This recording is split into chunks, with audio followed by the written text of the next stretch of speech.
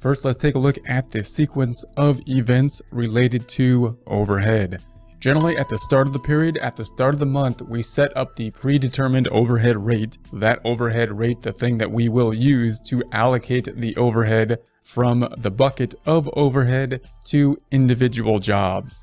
Throughout the month, then we're going to record actual overhead, the actual things that we're going to put into overhead. Remember that those things are the things that we cannot apply to a specific job in a job cost system, and therefore we put it into overhead and are going to apply it to a job using an estimate, that estimated being the predetermined overhead rate. It's going to be part of the estimate process. Then we're going to apply the estimated overhead to the jobs. Now note that here we have these two items are happening. One, we have the recorded overhead, the actual overhead, and then we have the applied overhead. And of course, because the recorded overhead or the applied overhead is an estimate, it's not going to match the recorded overhead. So we're going to have then this problem of over or under applied overhead. And it could be either one. We might have over applied or under applied.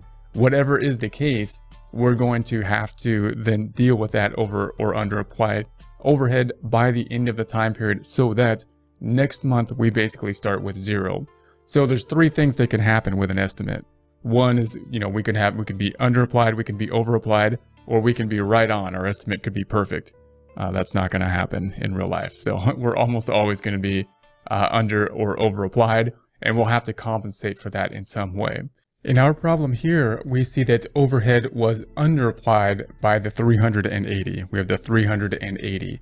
Now we need to know the terminology, and we also need to know what to do with this 380. And they're often 2 different things, because obviously what are we going to do with this 380 at the end of the time period? We're going to make it 0, whatever it is, whether it be a debit or a credit. We're going to make it to go to 0 because we need to start this process over in the next month. So although this factory overhead is kind of like a permanent account, it's kind of like part of inventory, it's acting like a temporary account, not because it's closing out to retained earnings, but because we're going to close it out to basically cost of goods sold. We're going to force it to go back to 0 so that we're going to start all over in the next time period. And the reason so that means that this number here, the 380, whether it be a debit or a credit, from a journal entry standpoint, we're going to do whatever we need to do to make it go to 0. So this is a debit, so we're going to credit it 380. If it were a credit, we would debit it by 380. So from a practical standpoint, that's all we need to do. We need to see what's there, and we need to do whatever we need to do to make it go down to 0 at the end of the time period. From a book problem perspective, and just from a communication perspective and knowing what's going on, we need to understand the terms under or over applied. If we look at what actually happened in factory overhead, we're going to say, okay, this is the stuff, all the debits that happened.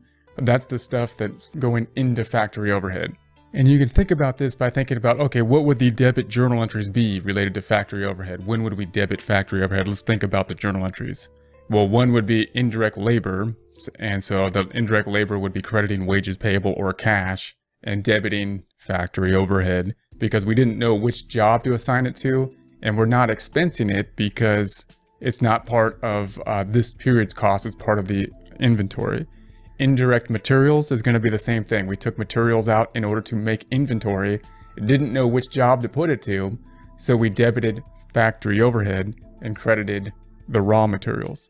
Any other thing that's on the factory that we paid for, such as rent on the factory or utilities in the factory, those are going to be things we're going to credit cash.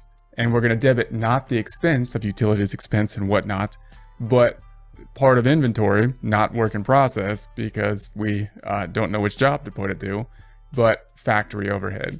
So all these debits are what actually happened. And then this credit is us taking it out. If we think of that journal entry, that's us reducing the factory overhead with a credit and putting it into the work in process.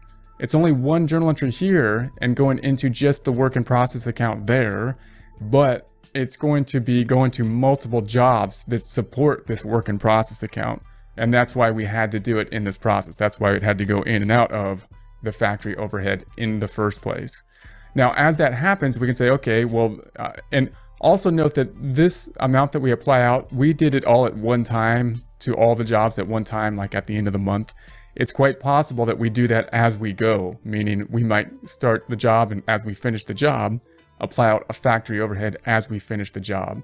So we may have credits in here as we go. It's not always the case, in other words, that we will incur all the factory overhead and then apply it out at the end of the time period. We're going to apply it out based on our predetermined overhead rate as we go. So we want to keep that in mind. But as we look at this at the end of the time period, we can say, okay, well, these are the debits, there's the credits. There's more debits than credits because we're left with a debit balance. In other words, the debits are winning. If I add up all the debits and subtract out all the credits, the debits are winning by 380, meaning we had more actual costs than we applied out. And that would mean that from our terminology standpoint, that's going to be underapplied. So we have underapplied because we had more costs than we applied out. We applied out less than or under what the actual was. Now that leaves us with a debit balance.